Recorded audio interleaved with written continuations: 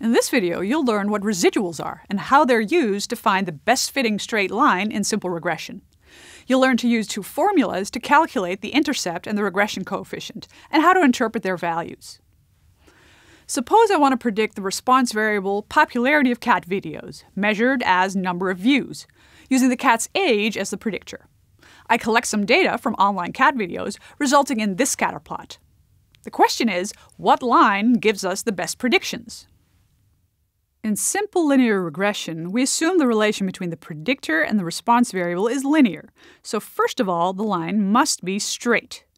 Second, we get the best predictions from the line that produces predicted scores that lie as close as possible to the observed scores. So we need to find the straight line that minimizes the distance between observed and predicted scores for all the cases in our sample. The difference between the observed and predicted score for each case is called a residual, or prediction error. It's expressed as y sub I minus y hat sub I for case I. Earlier we saw that the general form of the equation is y hat sub I equals a plus b times x sub I. The predicted popularity score equals the intercept plus the regression coefficient times the age of the cat. So what values for the intercept and regression coefficient produce the best fitting line that minimizes the residuals? In order to find these values, we use the method of ordinary least squares. We take the residuals, y sub I minus y hat sub I, we square these residuals and we add them up. We square because otherwise the positive residuals, where the observations lie above the line, will cancel out the negative residuals, where the observations lie below the line. Now for the tricky part. We can express the sum of squared residuals as a quadratic function that we can minimize. Mathematically, this involves taking the partial derivatives with respect to a and b, setting them to 0, and solving for a and b. Now don't worry, you can ignore this bit of math. You don't have to perform the ordinary least squares method yourself, because it results in two simple formulas that you can use to easily calculate the intercept and regression coefficient. These formulas give you the intercept and regression coefficient values that result in the smallest possible residuals. These produce the best fitting regression line, also called the least squares line. The regression coefficient is equal to the correlation between x and y, cat age, and video popularity, times the standard deviation of y, divided by the standard deviation of x. Suppose in our sample the correlation between cat age and video popularity is minus 0.700, and the standard deviations are 4.147 and 0.968, respectively. Then the regression coefficient is minus 0.700 times 4.147 divided by 0.968. Rounded off, this equals minus 3.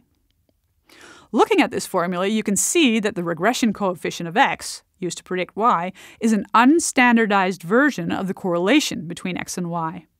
If the correlation is positive, the regression coefficient is positive, and the regression line will go up. If the correlation is negative, so is the regression coefficient, and the regression line will go down. If the correlation is 0, then so is the regression coefficient. The regression line will be horizontal.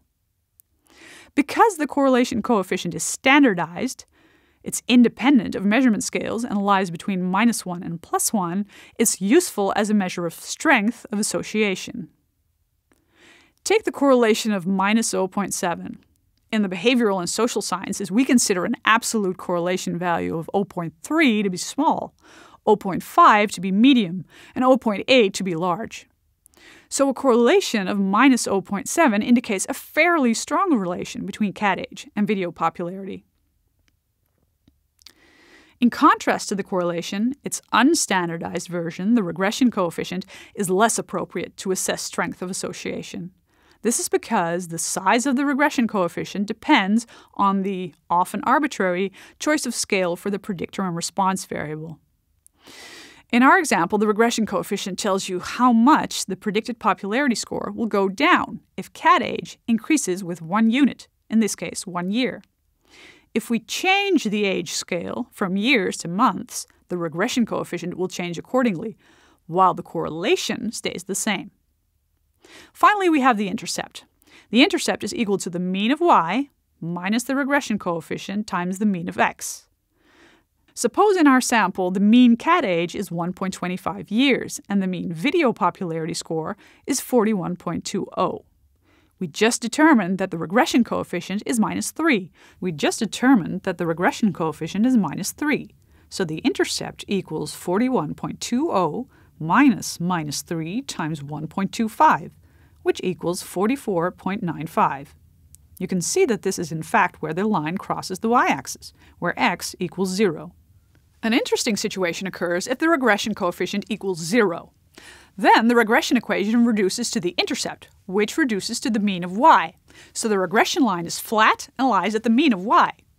This makes sense. What if the predictor, cat age, is unrelated to popularity and doesn't provide any help in predicting it? Then what's your best prediction? Well, with only the variable video popularity providing useful information, the best prediction would be the mean popularity score.